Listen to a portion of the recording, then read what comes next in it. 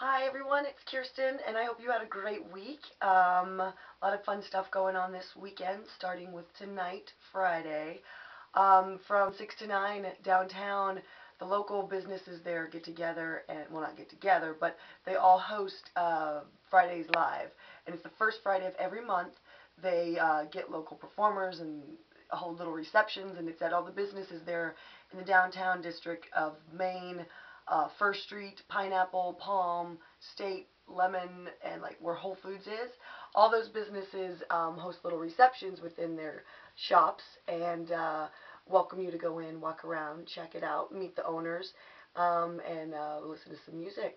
So we're going to be doing that. That's tonight from 6 to 9, and we'll probably end up going on down to the Blue Owl. They've got the Pelican Pop Fest going on there, and it's something that's been going on in St. Pete for a while, and Michael Murphy's working on getting that to come here to Sarasota. So there'll be some fun bands there. So I'll probably sneak in there for a little bit and check it out. That starts at 9:30. And then Saturday, we're going to be out at the Fiesta Arts Crafts Fair on Siesta in the village. They're going to block it off and have like fine arts and crafts and a lot of fun stuff. Run into some friends out there. Hang out. That's going from 10 to 5 Saturday and Sunday. And Saturday night, again at the Blue Owl, I met some charming young men Monday. They are members of Dog Food. It's the name of their band. And if you want to know how they got that name, I know, but I don't really want to repeat it. So come see them Saturday and ask them.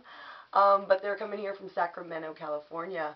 And I'm looking forward to that. Also going to have John Dylan Wade and his band and Baghdad Battery are going to be there. That starts at 9:30 on Saturday.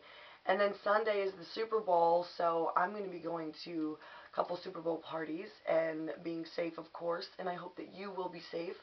And if you can't make it out to these events this weekend, be sure to watch the video on Tuesday in This Week in Sarasota. So be safe. I hope to see you, and take care.